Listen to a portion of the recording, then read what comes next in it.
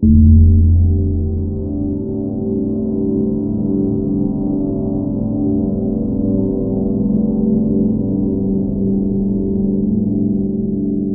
Kole Hicks. I'm here to talk to you a little bit about GoGrid SSD Cloud Servers. These are our new cloud servers and they've just come out. I'm really excited about them because there's something just a little bit different than what we've done in the past. Now, to start, let me tell you a little bit about what we've done in the past. So I'll talk about our standard cloud servers. So if you know anything about virtual machines and standard cloud servers, you know that you have a virtual machine that you can get on demand, right?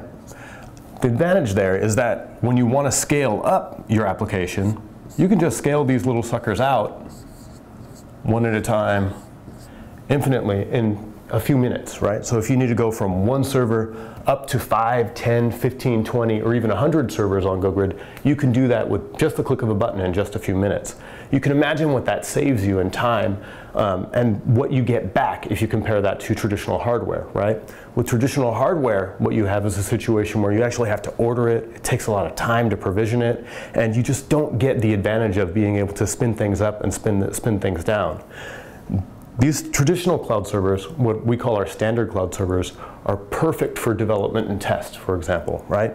If you need to quickly spin things up, iterate on an application, iterate on your code, and then throw a bunch of these away, you can do that, and you only pay by the hour. That's great.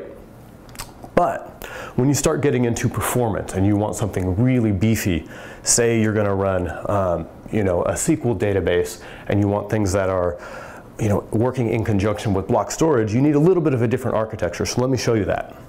This is going to look like this. You're going to have typically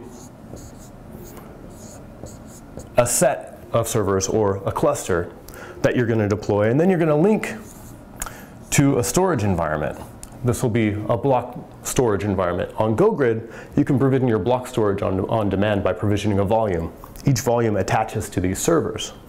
If you're connecting to our standard servers, you're going to get just the generic vanilla run-of-the-mill standard servers, and they go from a 1 gigabyte server to about a 24 gig server, and that's 24 gigs of RAM, right?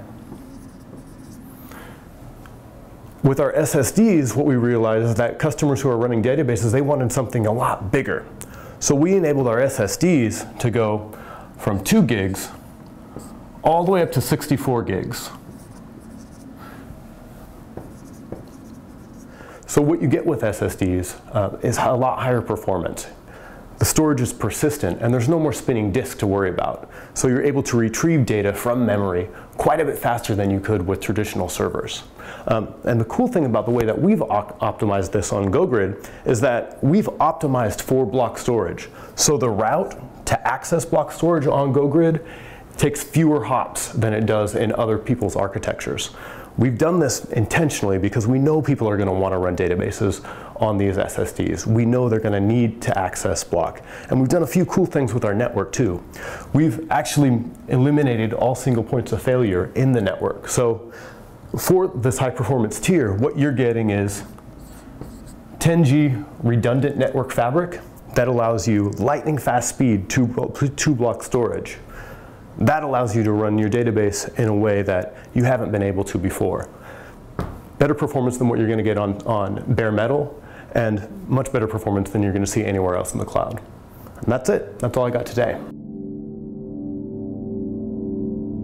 Just tell us what you want monitored, ping, TCP, port scanning, or HTTP GET on any of your servers. And those servers actually could be outside of the GoGrid infrastructure and on another cloud. And when we see